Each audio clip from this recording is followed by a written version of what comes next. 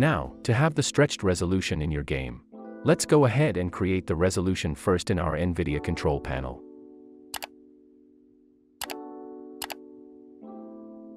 Head over to Change Resolution, go down, then you'll find Customize. Press Create Custom Resolution. Change the horizontal to 912 and vertical to 682, leave everything to default. Press Test, then hit OK.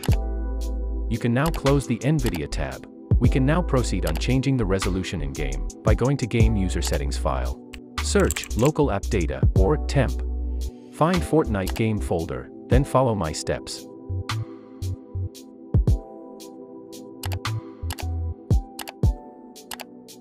Before we proceed, make sure that the file read-only isn't enabled.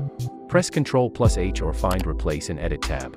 In Find What, insert your current horizontal resolution and then, for replace with type 912. Same goes for vertical. You can now save the file and then close. Enable read-only after. Let's do a comparison of stretched resolution and native resolution.